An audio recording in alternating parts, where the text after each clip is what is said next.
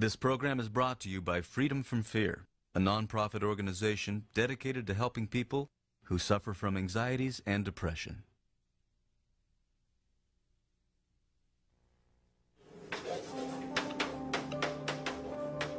Remember back in high school, that quiet kid in the class who never raised his hand? There's always outsiders in every high school, but I mean, I felt like I was on the outside of the outsiders. And how about that coworker of yours who hardly speaks at meetings?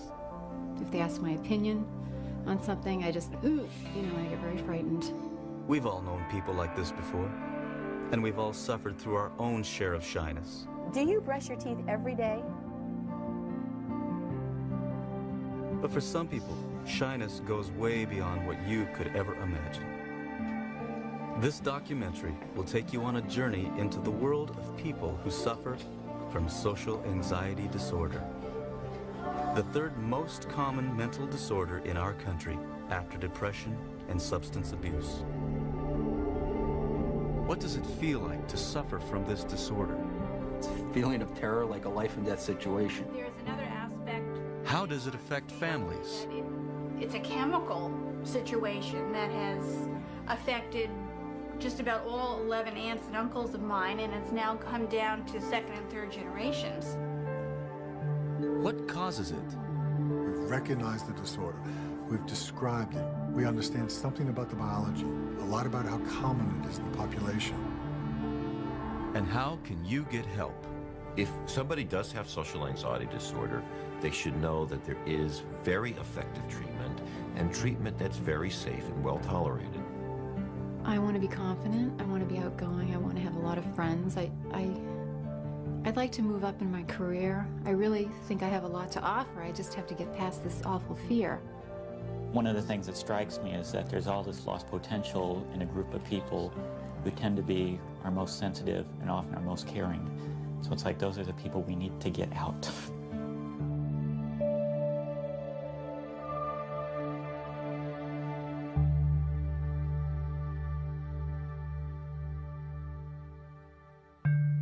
When I get up on a Monday morning, I get up and I have my coffee, but I'm already getting nervous.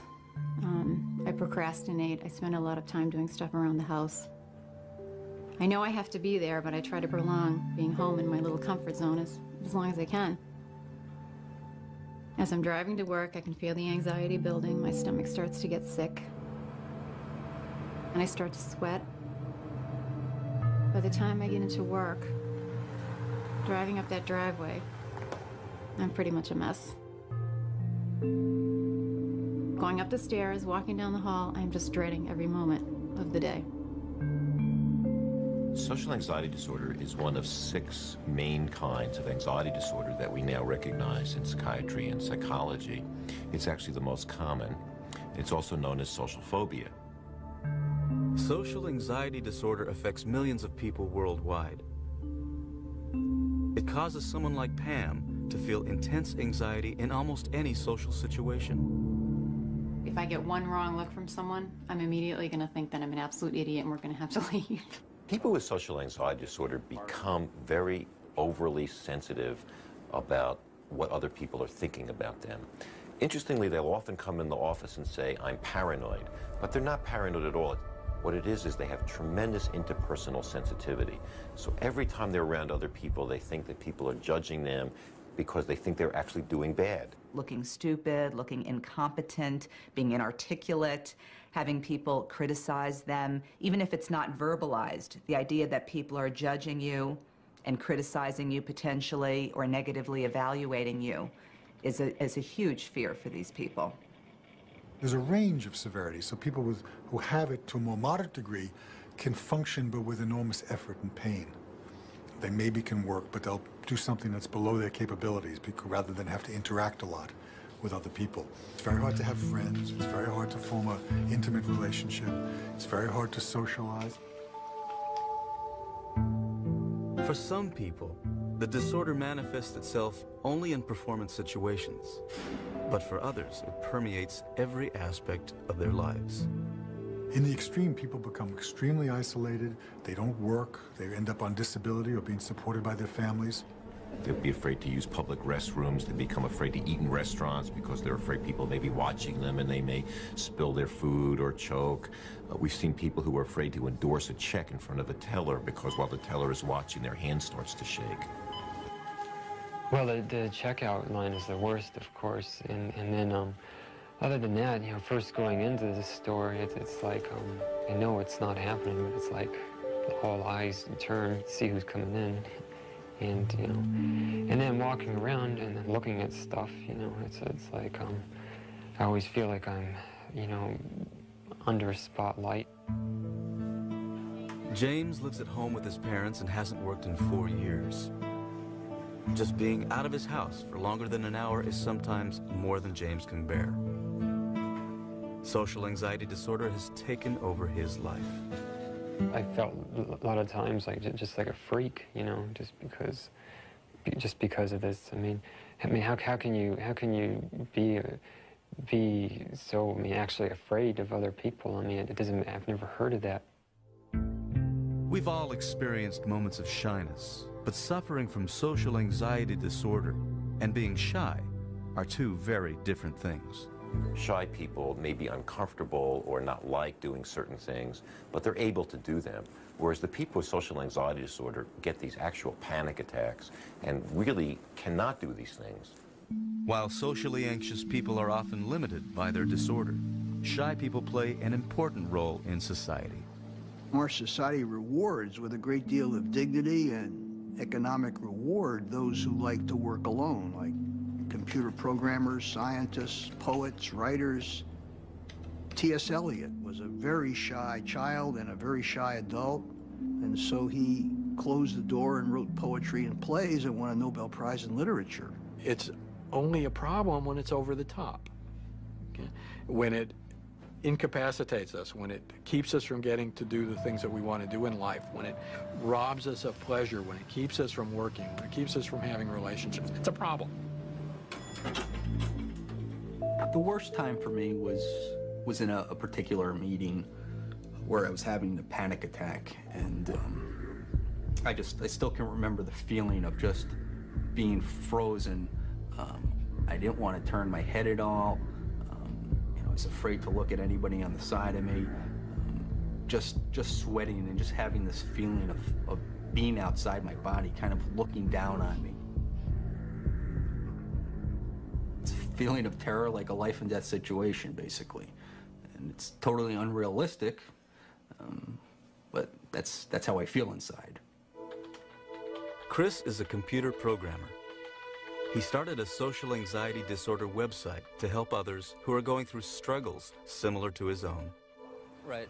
After years of battling with social anxiety, Chris considers himself 90% better.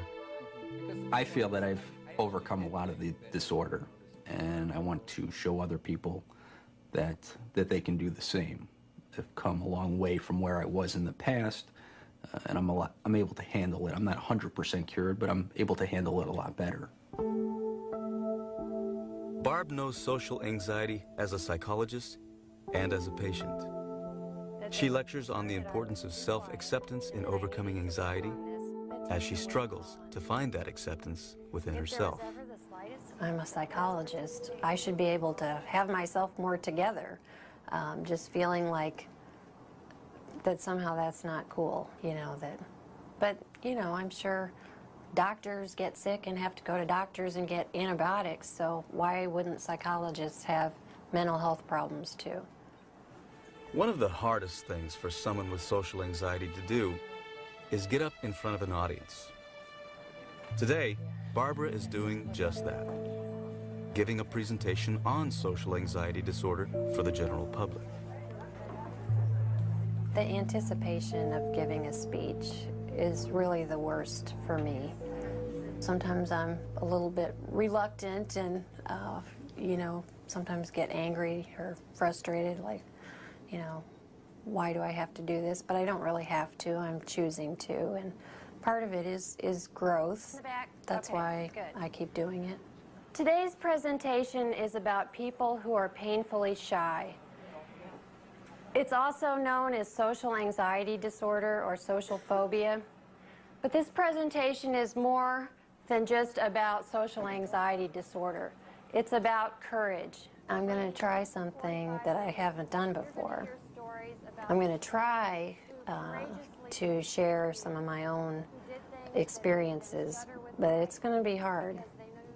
It's not like I go around and tell everybody that, oh, I have this problem with anxiety, and, you know, I don't do that.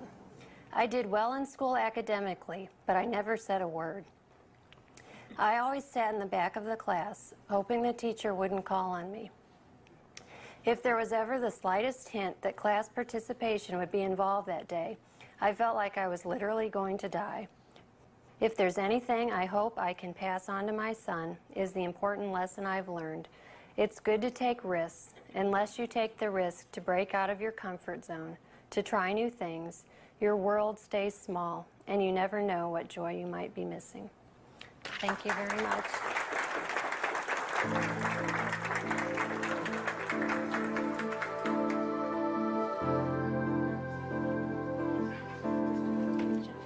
When I'm done and it's over, a lot of times I just feel this huge relief. But also there's been times where I feel so emotional, like I want to cry, because it's just like I think I've built so much into it, and it's just been so draining that, you know, I just kind of, I don't know, it just all. What do you feel? I don't know, I'm just sad.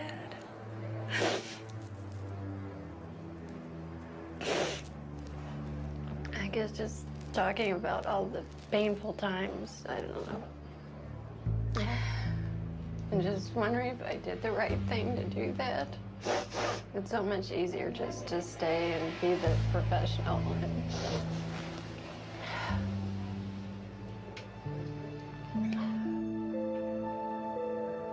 Over the last 2 decades, experts have explored what causes this disorder.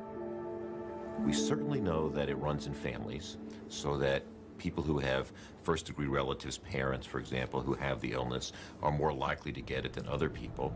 But that only explains a part of the reason people get it.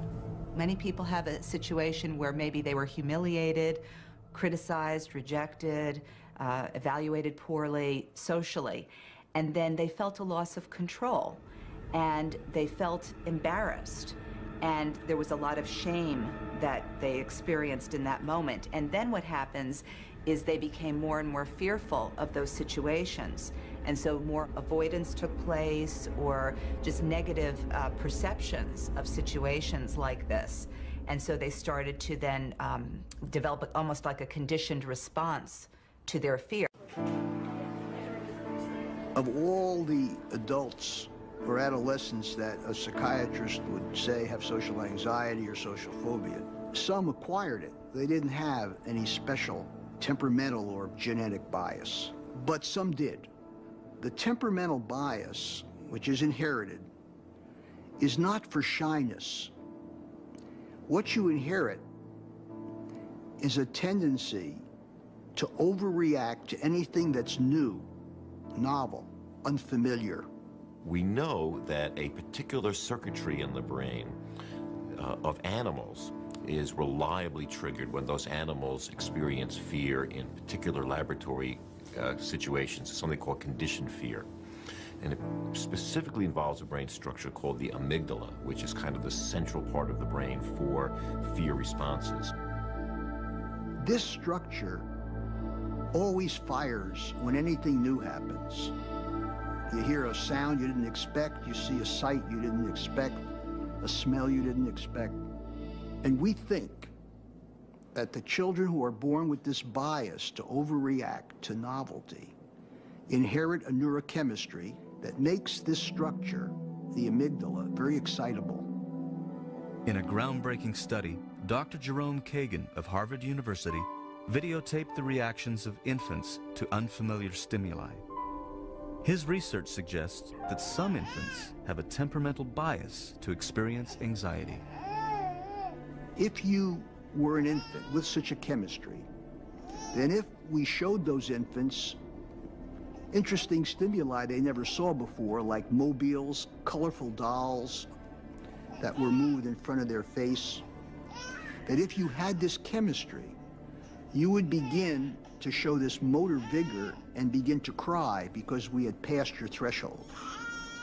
That is a sign that you have inherited a chemistry in the amygdala that has rendered it very excitable. Therefore, for the rest of your life, you should be biased to react to unfamiliar things with an initial restraint. Kayla, what did you learn yesterday? Did you have your picture in your desk? Is your picture in your desk? Can you share it with us? Kayla is 7. She suffers from a disorder called selective mutism, which is a form of social anxiety disorder. There are some children that just manifest social phobia this way. They just literally shut down. And they do it with their voice because that's their easiest way of not communicating, not interacting. They find that, and over time they learn, that's like a learned behavior. So they shut down and they don't speak, so no attention will be brought to them. Do you brush your teeth every day? Yes or no? Do you brush them every day? Yes?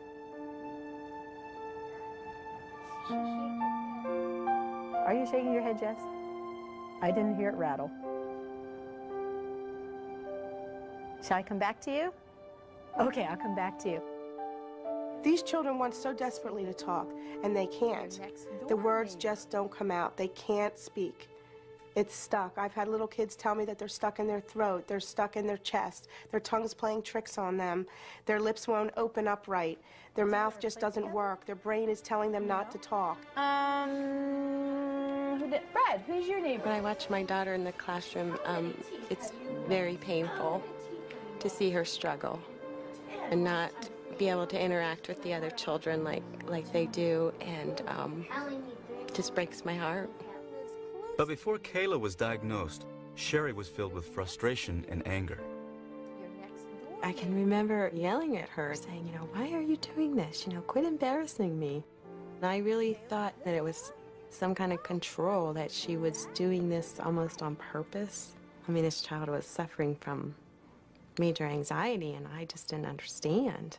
It's often difficult for parents to tell that these children have social phobia or selective mutism. Reason being because at home they're comfortable and they're totally fine. And I go first. They're often bossy, they're stubborn, they're very assertive. You got that one. Oh. Oh. Everybody got you. Give me $1. Which guy am I?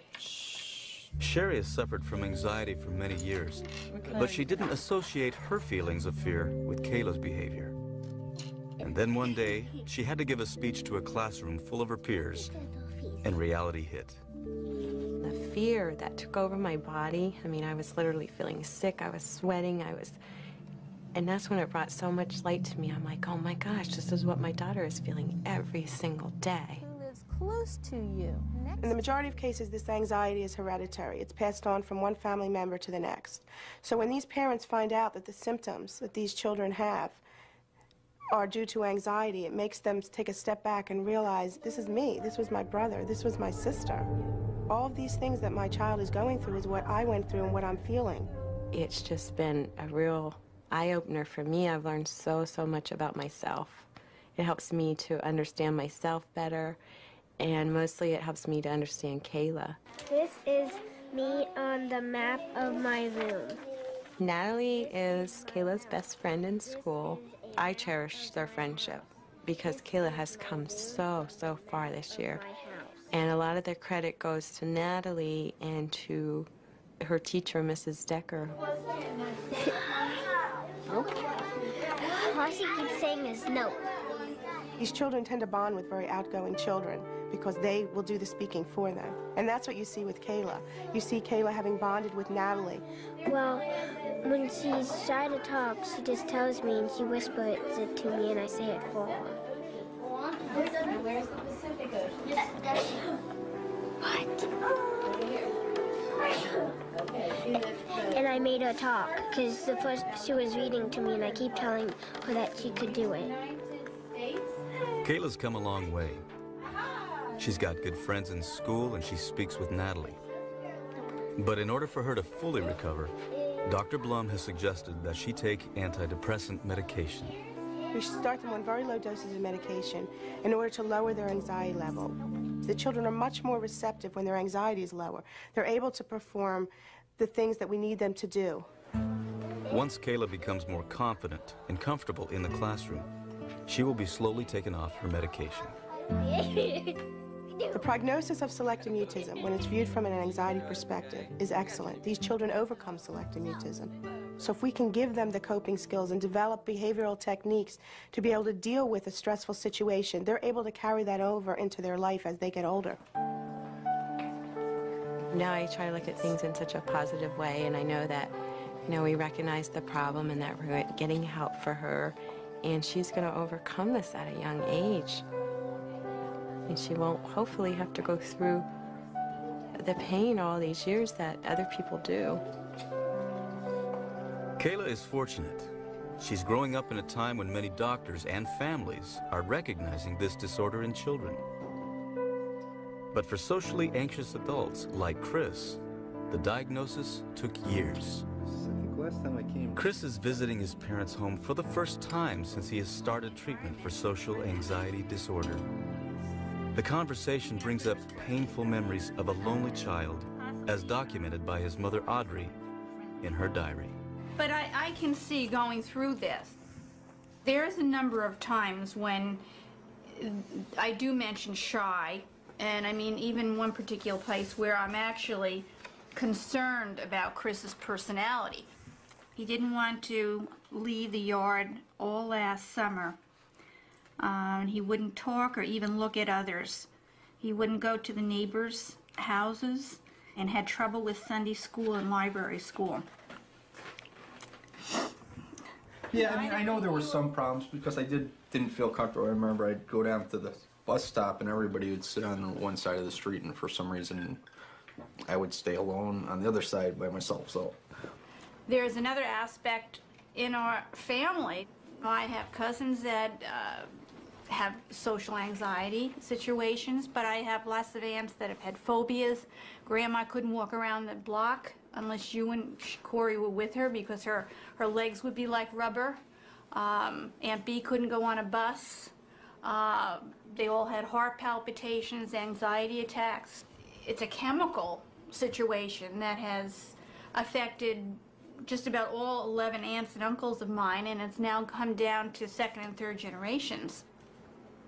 Very heart-rendering to think that you were experiencing these things, and I would have loved to try to help you with it. Social anxiety affects more than the people who suffer from it. It also has an impact on everyone who loves and cares for them. So do you think you've gotten everything you want to get for your mother for Christmas? I feel at times so sad that she has so much capability, so much intelligence, beautiful woman, has everything in the world going for her, but she can't recognize it. I think at the party, that's extremely painful for me to watch. Is somebody that I care so deeply about. When she thinks, okay, I'm ugly, I seemed unprofessional, all of these thoughts, my first reaction is to just say, you're crazy. I think it's hard because I've always seen so much more in her than she sees in herself. I didn't know I had social anxiety disorder, and they didn't have a word for it back then anyways. I mean, I was pretty depressed, not very happy. See, I feel bad for even my parents watching this. I cried myself to sleep a lot. But I don't know if I want them to know that. I was suicidal, a lot, and they didn't necessarily know that, but I mean, I think I have it over in my high school yearbook that I wrote some letter in there. I think maybe I've hidden it that I would kill myself at a certain point if things didn't get better.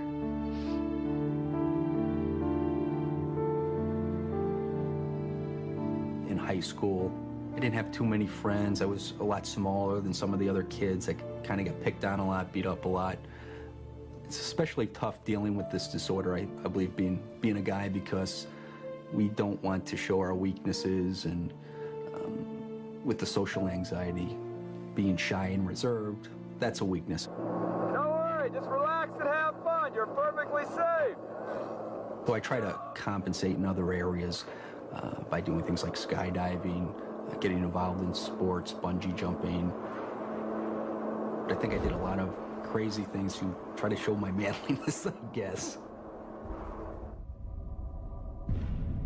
There's always outsiders in every high school, but I mean, I felt like I was on the outside of the outsiders, because I was just completely alone with everything I was going through and everything I went through. And it was tough just seeing other people having at least one friend, you know, just to, you know, get through it all with. And I didn't fit in with the other kids and all that, so I mean, a lot of bad experiences just getting through high school. When we went looking at colleges, I picked the easiest thing I possibly could, the closest thing I possibly could, when, you know, at that time in my life, I should have been looking for something challenging and exciting. And I went to secretarial school. It was the easiest thing I could think of. I knew how to type, I knew how to do all that stuff. I wouldn't be threatened, I wouldn't be challenged, and it would be easy. I further progressed in college. I would miss my classes. I'd sleep on the couch all day. Just a lot of depression. I drank a lot. If I drink, then it'll eliminate some of the anxiety. Feel a little more comfortable talking to people. One study showed the median age of onset of social anxiety disorder was age 13. That means that there are a lot of shy, anxious, socially inhibited children who are probably labeled by their teachers as model students because they're not disruptive, they don't disturb anybody, they're quiet. And it's probably not recognized that these children are terrified to raise their hand, having a lot of trouble making friends because they get nervous in these social situations. And these children have a very, very high risk to grow up, to continue to have these problems, to develop depression, and also to develop substance abuse problems, because a large number of people with social anxiety disorder realize, unfortunately, that alcohol is one way to calm you down in a social situation. So we really want people to pay attention to this, even in school-age children. For socially anxious children like Pam, Chris, James, and Barbara, there was no diagnosis and no treatment. Constant anxiety caused them to develop other disorders like depression. And the way to deal with acute shyness, they were told, was to pull yourself up by your bootstraps. Get over it, snap out of it. I don't think that really works, but that's our attitude toward people with mental health problems, behavioral problems, and emotional problems. So that I think that people tend to think, well, this is just the way I am, and I'm going to get laughed at if I try to get help for it. I went to visit my friend in Western New York, and she had one TV channel on her TV. And all of a sudden, this commercial came on for a social anxiety series of tapes that was supposed to help you get past this social anxiety. And they started listing the symptoms. I said, oh my God, that's me. That's me on that tape. I started to cry because there was a name for it. I'm sorry. So many years.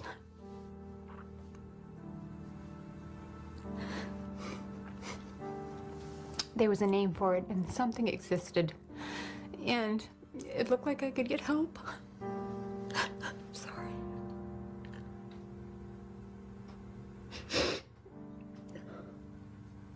Social anxiety disorder was misunderstood for years until 1985, when Dr. Michael Leibowitz published a paper about its devastating effects. Dr. Leibowitz started the first anxiety disorders clinic in the United States. In the last 15 years, we've recognized the disorder. We've described it. We understand something about the biology, a lot about how common it is in the population. We can really help most of the people affected by it to a significant degree. At the New York State Psychiatric Institute, a research team is looking into the brain in a whole new way. Utilizing PET scan imaging, they search for the answer to a puzzling question. How do the neurotransmitters dopamine and serotonin affect patients with social anxiety disorder? Neurotransmitters are chemicals that help pass a nerve signal from one neuron to the next. How do they affect us? Well, when you wake up in the morning, it's because certain nerves are flooding your brain with the neurotransmitter serotonin. Or when you're exercising, your nerve endings release dopamine, a neurotransmitter that helps muscles move more easily. Neurotransmitters affect everything we do, every thought we have, and they have a great influence on our sense of well-being. Think of a neurotransmitter as an electronic messenger that passes a nerve signal from one neuron to the next, throughout the entire body. In order to do its job, it has to move through a small gap between neurons called the synapse and get absorbed by the next neuron. But sometimes, for reasons scientists don't yet understand, that doesn't happen. And when it doesn't, people experience a myriad of problems, including the effects of social anxiety disorder. The reason that really I'm focusing now on serotonin is due to the success of the serotonin reuptake inhibitors, and those are drugs which are all currently being used in the treatment of social phobia. Dr. Kent uses PET scan images in the hope that she can see how the group of antidepressant medications, known as the SSRIs, help neurons absorb serotonin. She starts by doing a baseline PET scan on patients prior to treatment with the SSRI drug paroxetine. In the second column here, we see the baseline PET scan, or the first PET scan that was done before treatment was instituted. And the hot areas, or the brightest areas here, are the areas of the greatest binding or greatest density of the serotonin transporter. After 3 to 6 months of treatment with paroxetine, on rescanning these patients, these images show a significant reduction in hot spots or brightness, indicating that those sites now are occupied by the drug, paroxetine.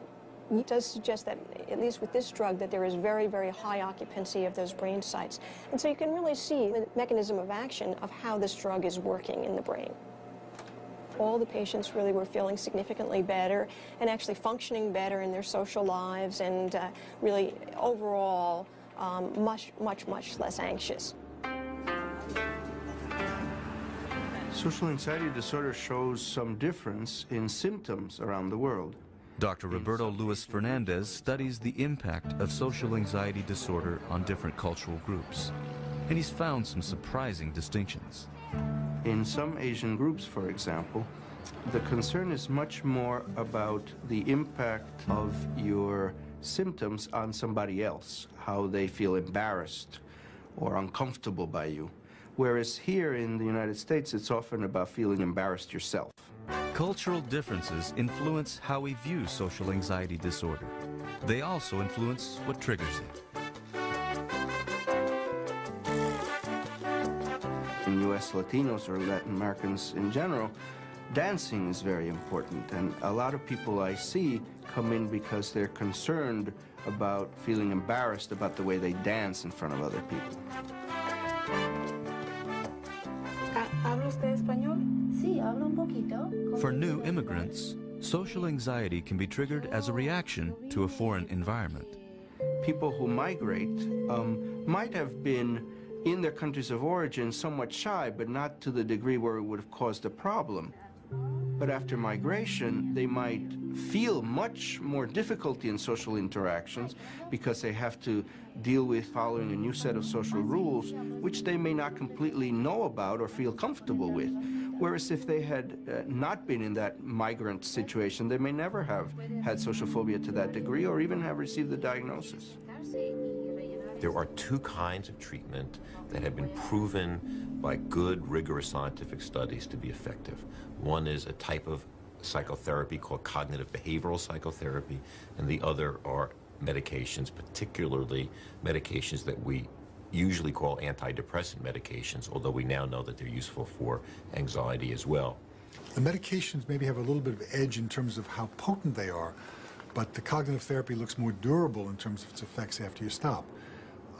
So there may be ways to combine the two to really get the best of both worlds. Medication and psychotherapy are intended to change the person, and the person is part biology, part psychology. Dr. Richard Heimberg, director of the Adult Anxiety Disorder Clinic at Temple University, uses cognitive behavioral therapy with socially anxious adults. In this form of therapy, patients learn to change the way they feel by changing the way they think. She won't go out with me. She'll have changed her mind by the time I call her. Okay? Those very, very negative predictions. Right. And the outcome in truth was? She went out with me. Pretty amazing how different those things can be, isn't it? And this therapy assumes that part of the anxiety response in adults affected by this disorder is a learned behavior. And like many other learned behaviors, it can be modified through training. a very important piece of cognitive behavior therapy is not only talking about situations, but actually doing and learning by doing. Is she somebody that you would like to call again? Definitely. Okay. Well, how about we set that up as an agreement between us that you'll call her this week? Sometime the next day or two, in fact, let's say, because you don't want too much time to pass. Okay, I guess. Will you agree to do it? Yeah, I'll try. Will you agree to do it? Yes. Yeah. Okay. Over time, patients learn to replace their negative, anxious response to social situations with a more appropriate one. The first step in getting better is often the hardest, finding the courage to ask for help. At least now I want to do these things, you know, to reduce the anxiety. Absolutely. I think you're on the road to recovery, you know. Not only that, but just coming here and doing what you're doing is very courageous. And desperation. You could call it desperation. What do you feel better? Calling it desperation or courage? What's going to make you feel better? They're both correct. Well, I guess whatever people want to call it. Yeah, to me, it feels desperate, though. It feels desperate. Yeah. But if you said it courageous, say courageous. Courageous. Say desperate. Desperate. Which feels better? Well, not what feels more real. What feels better? Courageous feels better. I mean, it's a better thing, you know. It's so that feels, you know, better. But it feels desperate. Yeah. Where you need to go in your thinking is to start balancing that negative thinking, that it's desperate, to one of courageous. They're both correct. Yeah. But the other way is going to make you happier. I see. I never thought of it that way before, that they're both correct. Yeah. To me, it just seemed desperate, and that was it. Right. Well, think about it as courageous. Okay. Okay? Just 2 months after beginning cognitive behavioral therapy, James starts seeing results. Today, I'm going to a grocery store because that is something that has been hard for me to do in the past. I feel like I've made some progress, you know, in dealing with social phobia. Just like trying to face the things I used to avoid before. I've been using a lot of techniques that I learned from a therapist. I'm seeing Dr. Caton. One of the ones that helps me a lot is just to remind myself, you know, even if I do feel anxious and, you know, even if it is noticed by other people, that it's not the end of the world, and, you know, I just think, so what, you know, even if they do see that, you know, about me. No, it's cash. Thanks. You too. It wasn't as bad as I thought it was going to be. I'm learning that about a lot of things lately. You know, nothing is as bad as it seems it could be.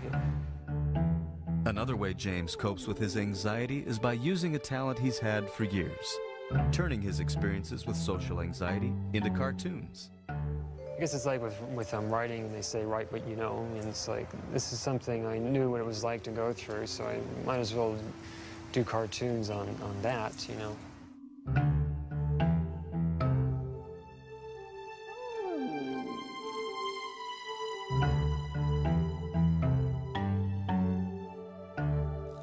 I can appreciate, you know, how awful a certain experience can be, but then find the humor in it and put it into a cartoon.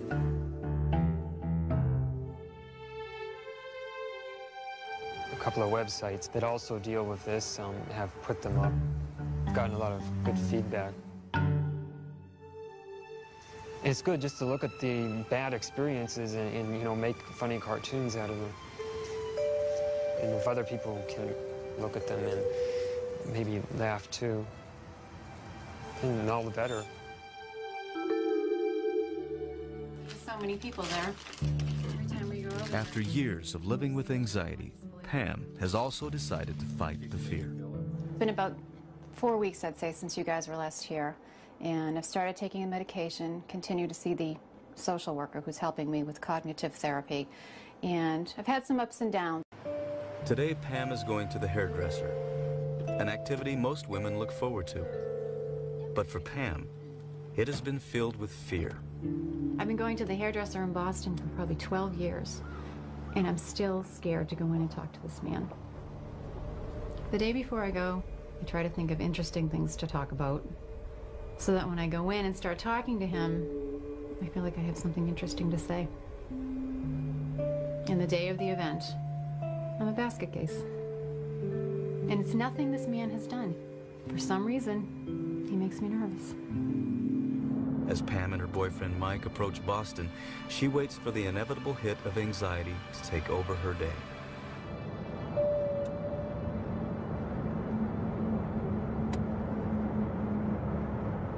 Now this is interesting. Usually by this time my legs start shaking. At this point on the highway. In the drive? Well, yeah, because as we get closer to the city, I start getting nervous. Are you nervous yet? Well, a little, but not like usual. I think I'm getting better. Usually when we get to this point on the bridge, my heart would start pounding, I'd start breathing really quickly, and my legs feel like absolute jelly. Really? Yep. And it's not happening now? No, it's not. That's cool. I mean, I'm a little nervous, but not, you know. See ya. See you a little while.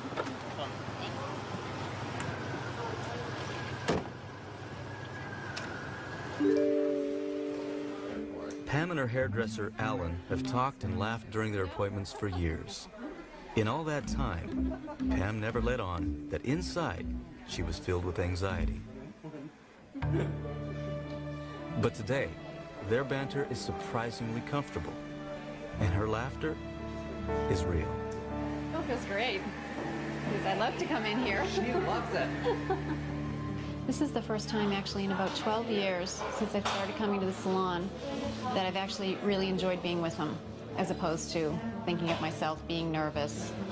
It's a great feeling. A lot of people would never allow themselves to be filmed while in their mind they look the worst that they can possibly look. But Pam's so comfortable with herself. You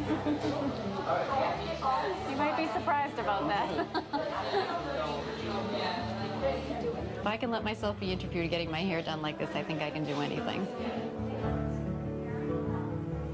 Oh, I love the color. That was nice. Yeah. How'd you feel? I felt pretty good, actually. I didn't feel as nervous. And they filmed everything, like the hair color. Were you embarrassed? No, but not really. I think it must be the medication must be starting to kick in or something.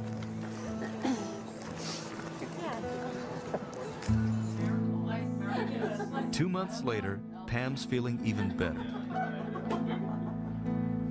I'm doing much better since the last time I saw you. I feel like I have a sense of my confidence back. I'm able to talk to people now where I couldn't before. Going to a party at one point would really make me very nervous, and I would cancel more likely than go to the party. I'm much better with that. I can talk to people, even strangers. Yeah, I get up early. I do get up early.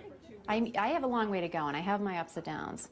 There are weeks when I feel myself getting back into that spiral again. Oh, you're bad, bad, bad.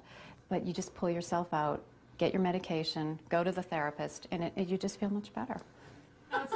You can be friends with people. You can be social. You don't have to hide in your house or hide from social activities or hide from work. There is a way to get past this. It's liberating. The bus, the motorhome.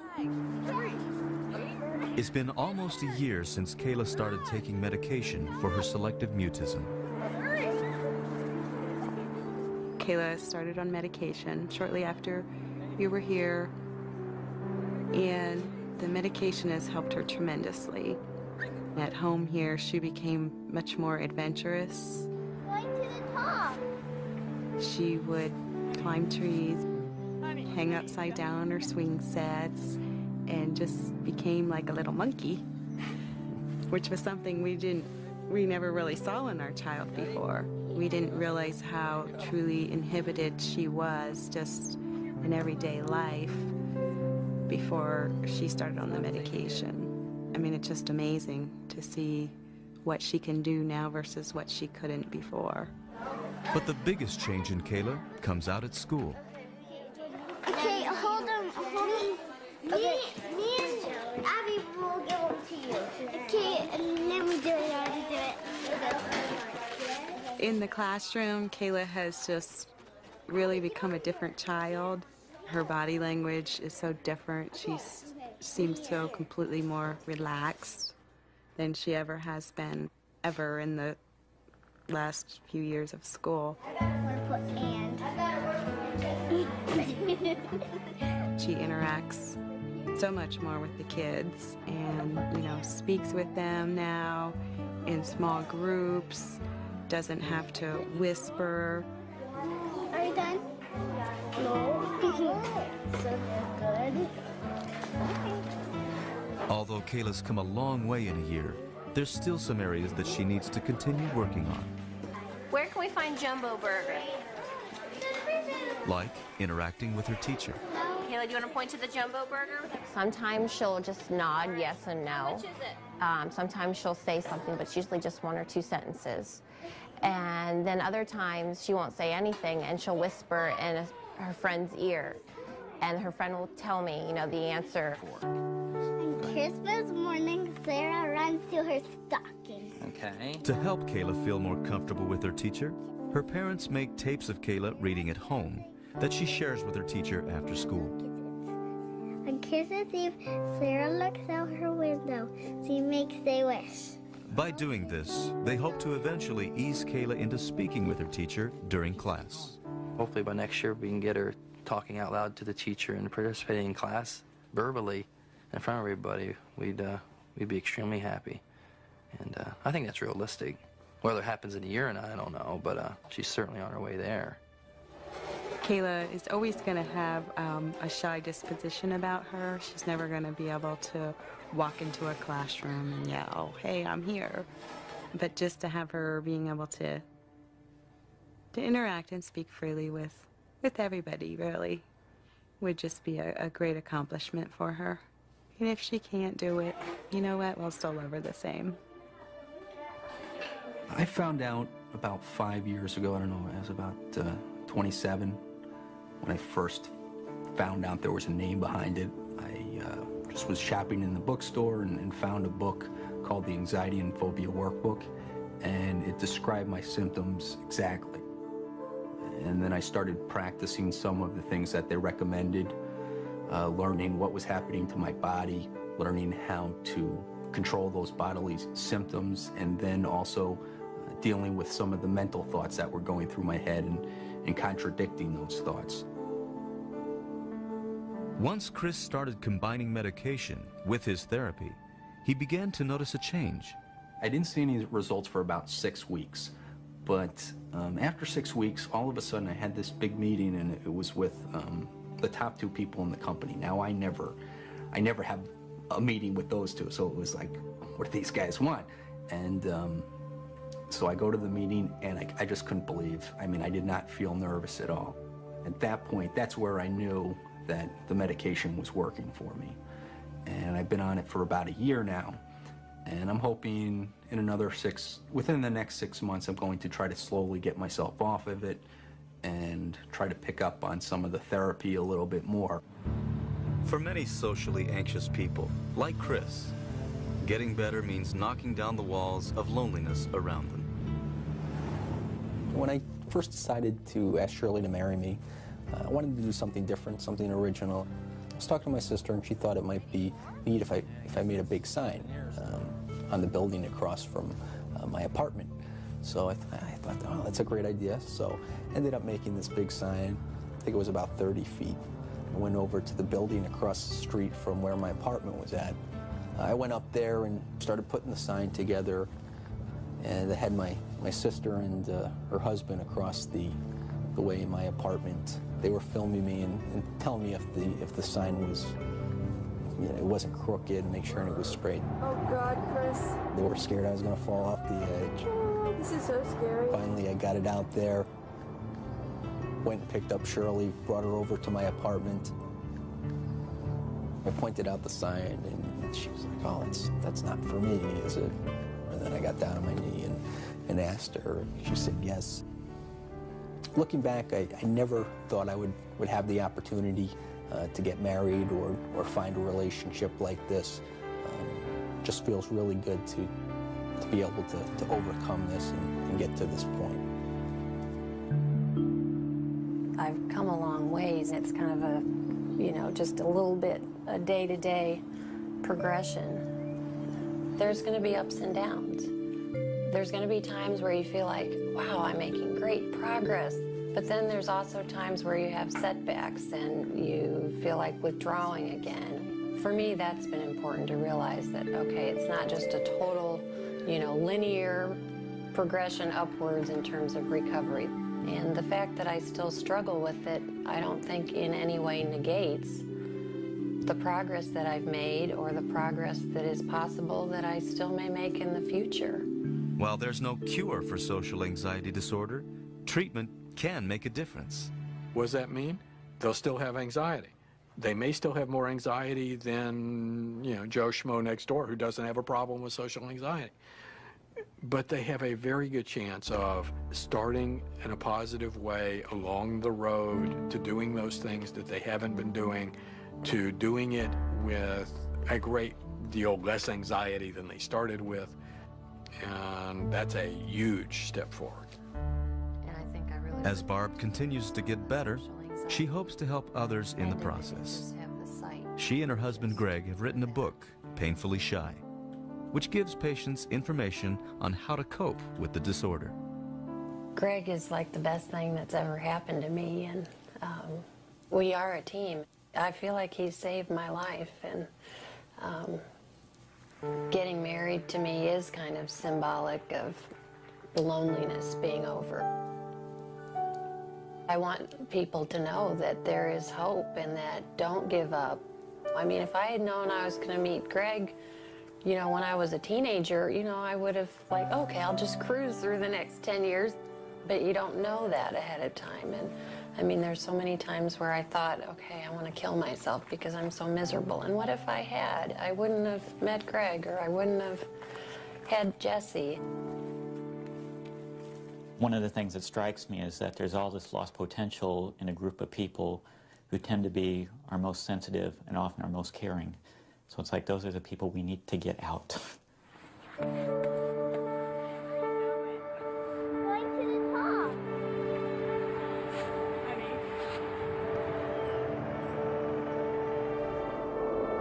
No two paths to recovery are the same.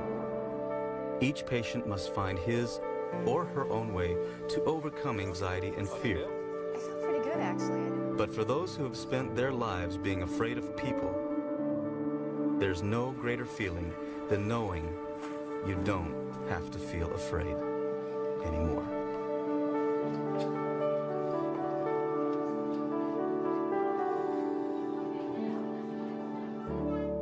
I suffered from social anxiety disorder for quite a few years.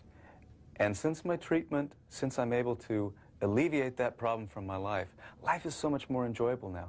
You don't have to worry about what people are saying about you. You don't have to worry about what people are thinking. You don't have to second guess what you're going to say or do in public and think somebody's going to laugh at you, because you can just be yourself and enjoy life.